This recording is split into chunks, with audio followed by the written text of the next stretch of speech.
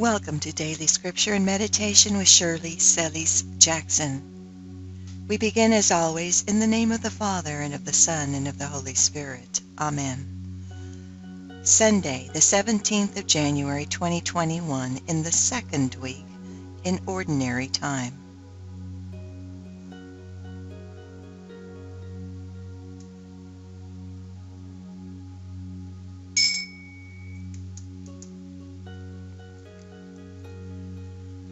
Our daily prayer. Lord Jesus Christ, fill me with the power of your Holy Spirit that I may grow in the knowledge of your great love and truth. Let your Spirit be a flame in my heart that I may joyfully seek to do your will in all things. Amen.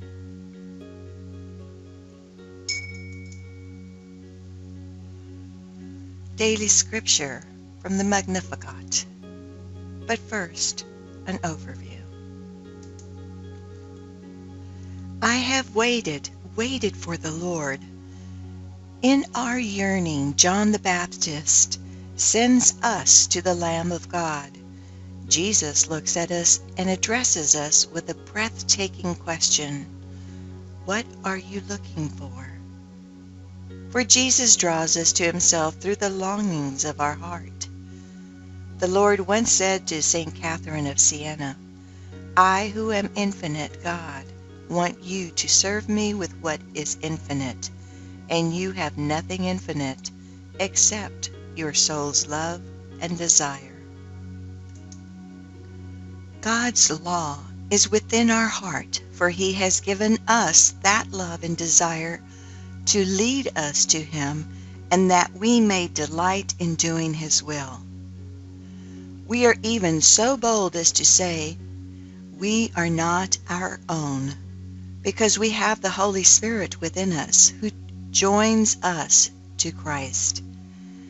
Whenever we hear Christ's command, we are freed to answer with Samuel, Here I am.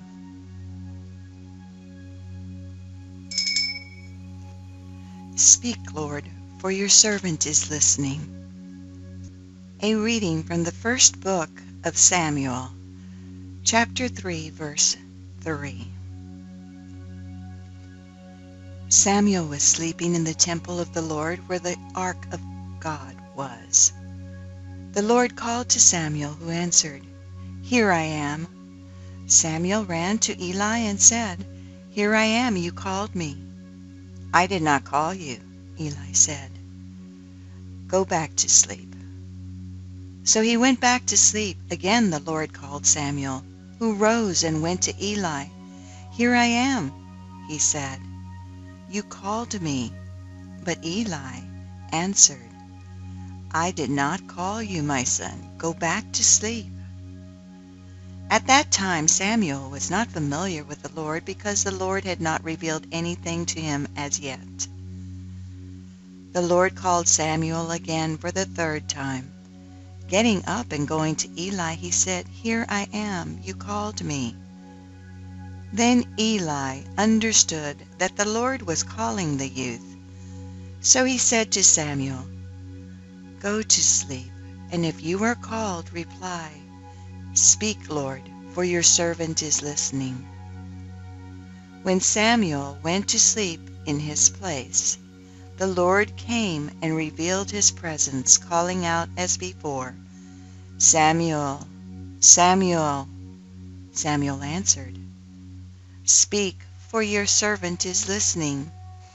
Samuel grew up, and the Lord was with him, not permitting any word of his to be without effect. The word of the Lord. Thanks be to God. Psalm 40. Here I am, Lord, I come to do your will. I have waited for the Lord, and he stooped toward me and heard me cry. And he put a new song into my mouth, a hymn to our God. Sacrifice or offering you wish not, but ears open to obedience you gave me. holocaust or sin offerings you sought not. Then said I, Behold, I come. In the written scroll it is prescribed for me to do your will, O my God, is my delight, and your law is within my heart. I announced your justice in the vast assembly. I did not restrain my lip, as you, O Lord, know. Here I am, Lord, I come to do your will. Your bodies are members of Christ.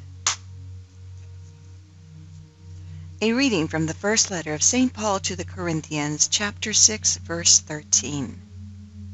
Brothers and sisters, the body is not for immorality, but for the Lord, and the Lord is for the body.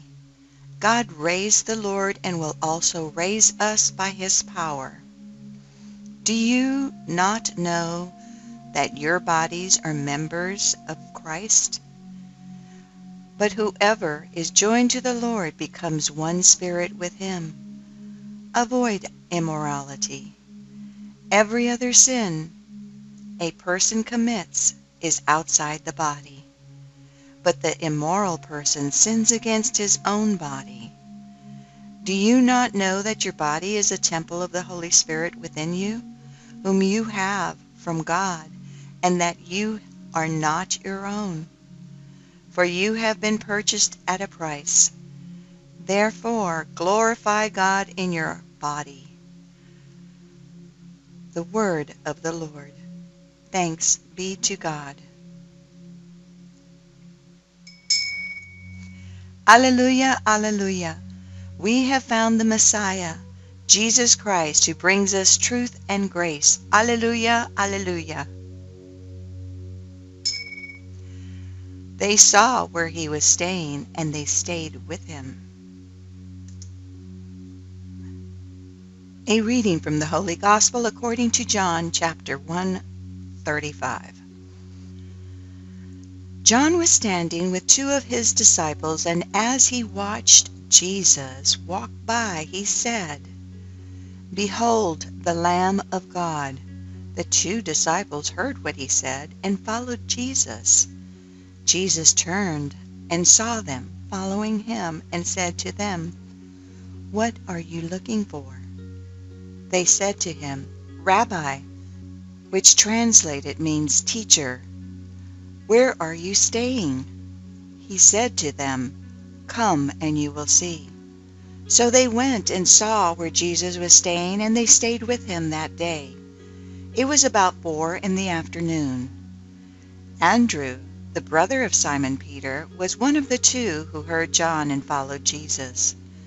He first found his own brother Simon and told him, We have found the Messiah, which is translated Christ. Then he brought him to Jesus. Jesus looked at him and said, You are Simon, the son of John. You will be called Cephas, which is translated Peter. The Gospel of the Lord. Praise to you, Lord Jesus Christ.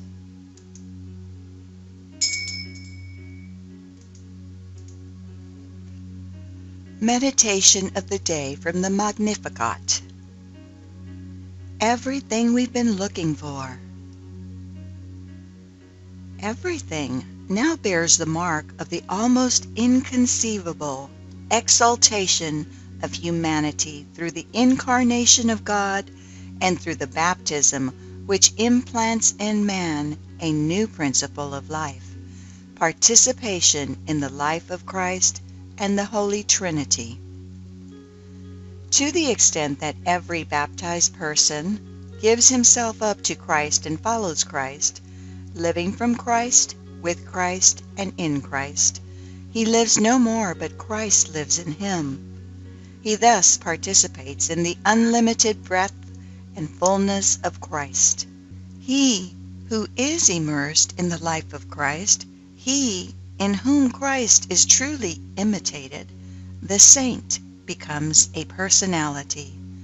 No matter what his essential endowments are, the lack of gifts and the modest natural structure are no longer something depressing, narrowing, and limiting, because they have been transformed into that moving simplicity which is penetrated with the supreme wisdom of Jesus Christ, and in the pulsations of the most sacred heart, in whom are all the treasures of wisdom and knowledge.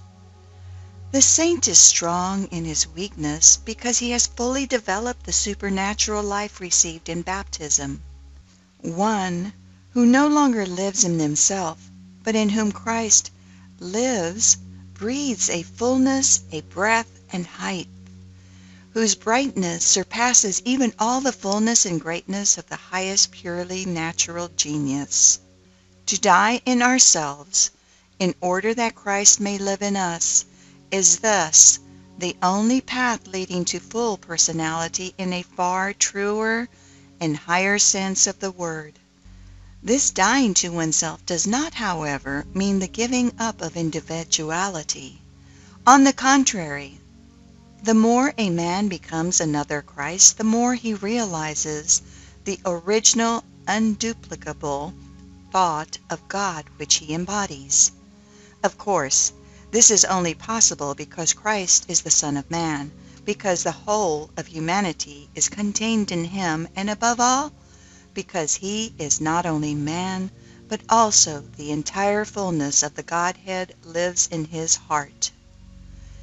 Every imitation of a man, even of the greatest, richest, most gifted man, even of a genius, would mean the giving up of one's individuality, a leveling, a renunciation of personality, not to mention the fact that an absolute, literal imitation of any man is entirely impossible. In relation to Christ, it is quite the opposite. The mysterious truth is that the unique imitation design of God is fully and ultimately realized in a man only when he is transformed into Christ. Can one find more powerful, more deeply expressed individualities than St. Catherine of Siena, St. Francis of Assisi, St. Augustine, St. Paul, St. Gregory VII? This was written by Dietrich von Hildebrand, who died in 1977 and was a German convert, philosopher, and theologian. He was a courageous and outspoken critic of the Nazi regime and was highly regarded by several popes.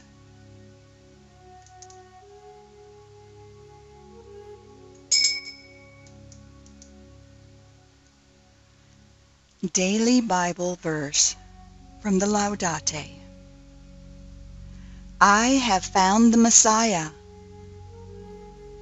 We have found the Messiah. Then he, Andrew, brought Peter to Jesus. John 1:41. Andrew found Jesus because his heart's great desire was to meet the expected Messiah. If your heart's great desire is to see millions of dollars in your bank account, you may miss Jesus even if he is knocking at your door. The Bible teaches, find your delight in the Lord who will give you your heart's desire. Psalm 37:4. Our desires are very important. Watch your heart carefully to see the desires driving you.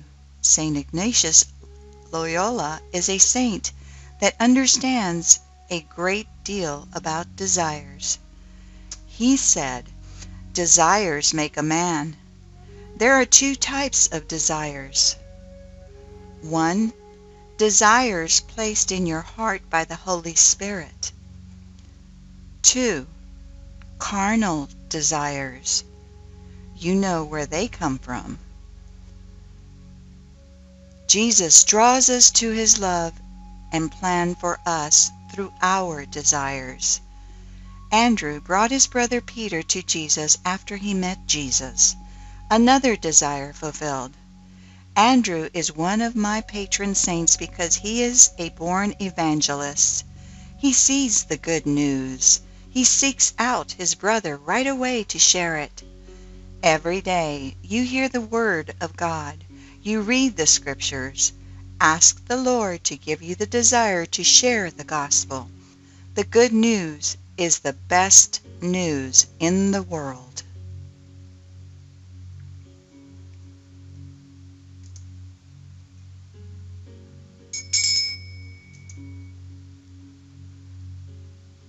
Laudate, reflections and actionable challenges from our scriptural readings. Meditation. Who is Jesus for you? John calls Jesus the Lamb of God and thus signifies Jesus' mission as the one who redeems us from our sins. The blood of the Passover Lamb, Exodus 12, delivered the Israelites from their oppression in Egypt and from the plague of death. The Lord Jesus freely offered up his life for us on the cross as the atoning sacrifice for our sins. 1 Corinthians 5:7. The blood which is poured out for us on the cross cleanses, heals, frees us from our slavery to sin and from the wages of sin, which is death. Romans 6:23, and the destruction of both body and soul in hell. Matthew 10:28. It is significant that John was the son of the priest Zechariah, who participated in the daily sacrifice of the lamb in the temple for the sins of the people. Exodus 29. In Jesus, John saw the true and only sacrifice which could deliver us from bondage to sin, death, and the powers of hell. How did John know the true identity of Jesus as the Son of God and Savior of the world? John 1:29. The Holy Spirit revealed to John Jesus' true nature, such as John bore witness that this is the Son of God. How can we be certain that Jesus is truly the Christ, the Son of the living God? The Holy Spirit makes the Lord Jesus Christ known to us through the gift of faith. God gives us freely of his Spirit that we may comprehend with enlightened minds and eyes of faith the great mystery and plan of God to unite all things to his Son, our Lord Jesus Christ.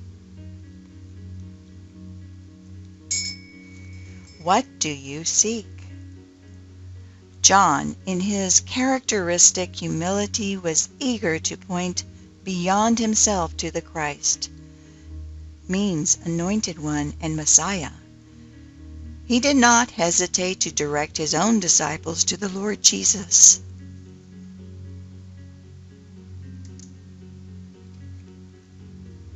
When two of John's disciples began to seek Jesus out, Jesus took the initiative to invite them into his company.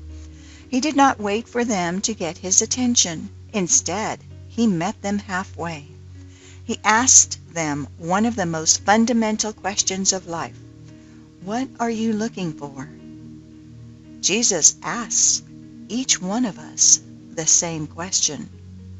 What are you searching for? Do you know the meaning and purpose for your life? Only God, the Father and author of life, can answer that question and make our purpose fully known to us. That is why the Lord Jesus invites each one of us to draw near to himself. He wants us to know him personally, to know what he came to do for us and what he wants to offer us. Come and see. Come and see is the Lord's invitation for each one of us to discover the joy of friendship and communion with the one who made us in love for love. St. Augustine of Hippo reminds us that it is God, our Creator and Redeemer, who seeks us out, even when we are not looking for him. If you hadn't been called by God, what could you have done to turn back? Didn't the very one who called you when you were opposed to him make it possible for you to turn back? It is God who initiates and who draws us to himself. Without his mercy and help, we could not find him on our own. When we find something of great value, it's natural to want to share the good news of our discovery with our family, friends, and neighbors. When Andrew met Jesus and discovered that he was truly the Messiah, he immediately went to his brother Simon and told him the good news. Andrew brought his brother to meet Jesus so he could come and see for himself. When Jesus saw Simon approaching, he immediately reached out to Simon in the same way he had done for Andrew earlier. Jesus looked at Simon and revealed that he knew who Simon was and where he came from even before Simon had set his eyes on Jesus. Jesus gave Simon a new name, which signified that God had a personal call and mission for him. Jesus gave Simon the name Cephas, which is the Aramaic word for rock. Cephas is translated as Peter, Petros in Greek, and Petrus in Latin, which also literally means rock.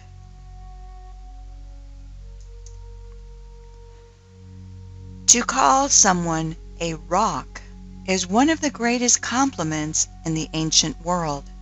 The rabbis had a saying that when God saw Abraham, he exclaimed, "I have discovered a rock to found the world upon." Through Abraham, God established a nation for himself.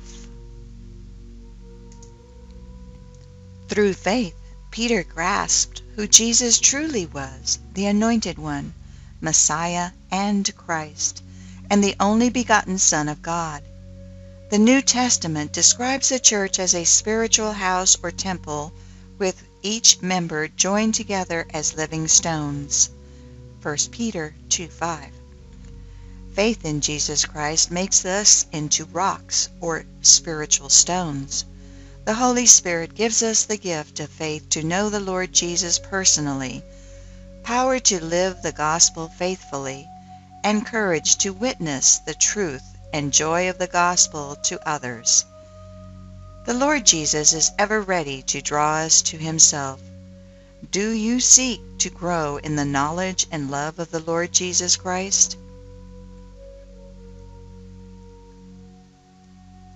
Lord Jesus Christ, fill me with the power of your Holy Spirit that I may grow in the knowledge of your great love and truth. Let your Spirit be a flame in my heart that I may joyfully seek to do your will in all things. Amen.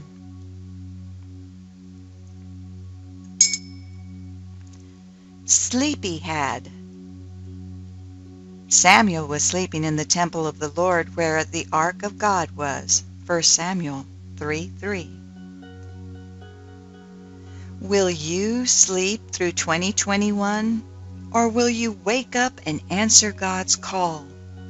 Many people, even religious people, will tell you to go back to sleep. 1 Samuel 3:5. Instead, you should turn to God and say, "Speak, Lord, for your servant is listening." 1 Samuel 3:9. 2021 can be the greatest year of your life. Eye has not seen, ear has not heard, nor has it so much as dawned on men what God has prepared for those who love him.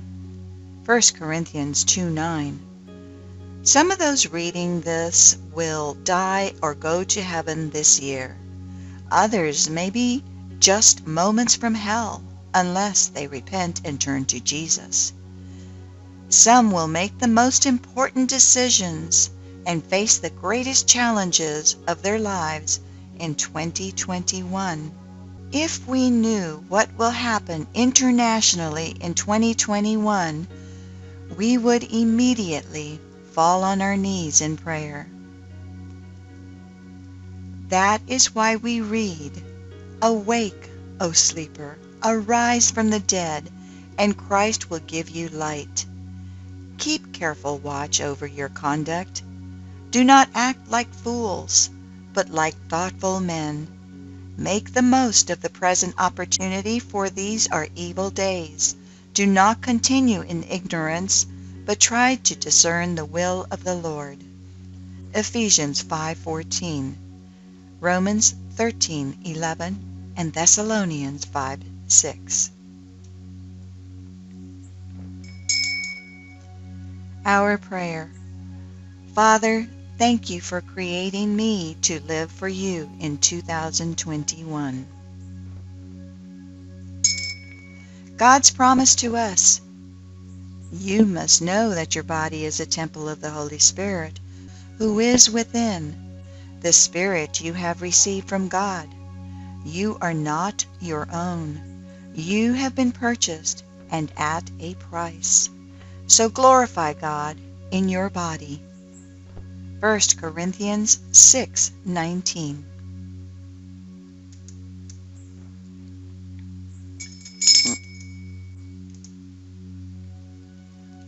Thomas A. Kempis quote from the Imitation of Christ. Truth is to be sought in the Holy Scriptures, not eloquence. All Holy Scripture should be read in the spirit in which it was written.